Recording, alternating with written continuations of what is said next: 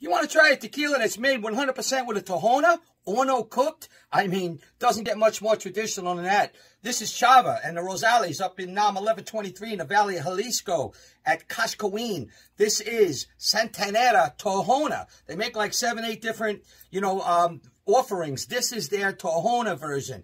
I mean, it's made the right way. I picked it #1 in a blind taste test a couple of years ago. It's still being made. Contrary to public belief, they're making this in the kosher at the Cascoin. It's still being made there at that amazing distillery, all right? It's a little pricey, There might be some others you might want to consider. There's a couple, but look at my review on Long Island Blue Tequila, and I'll tell you which ones they are. This is really nice. It's sweet, herbal, grassy, anise. It's got beautiful, like pineapple. It's got fruit and, floral.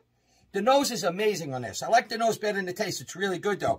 But this is really good. When it's coming from Chava, the man can do no wrong. This is really, really good stuff. I would check this out. I mean, I'd give it like a 91 on Tequila Matchmaker. That's how much I like it. So this is a Tahona version of Santanera.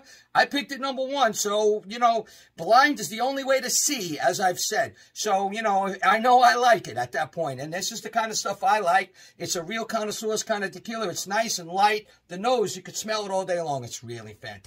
So check it out. It's Santanera Tahona, 41 ABV.